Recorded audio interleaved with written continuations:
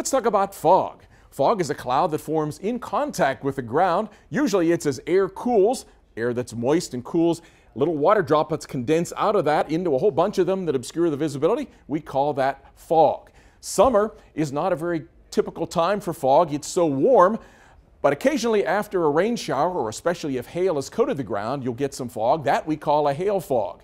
As we get into October then, and the air cools more often, then we can tend to get more fog. For example, we get fronts go by, and then we get clear, calm nights after that. It's those calm wind, weak wind situations that can be favorable for fog.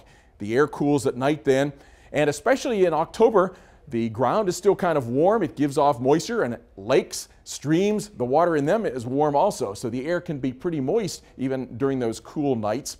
And with the longer nights, as the sun gets lower in the sky, you can get longer amounts of cooling for that temperature to fall to the dew point. Now the dew point, that's a measure of the moisture of the air. You've seen that. If you take a glass of ice water, little droplets form on the outside of that.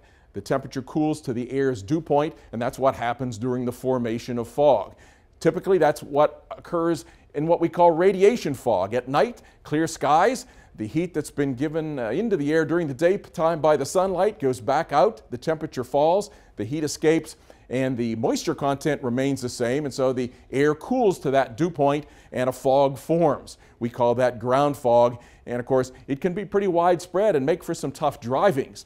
Now there's another situation, not due to cooling but to adding of the moisture to the air, and that is especially favored in places that are in like near river valleys or stream valleys where the warm water gives off moisture into cool air, so it's a moistening process that forms the fog. We call this a mixing fog or a steam fog, and it makes it particularly dangerous. You're driving down the road and all of a sudden you come to a bridge, and right there is where you get the fog. So that's some of the background behind fog and how it forms.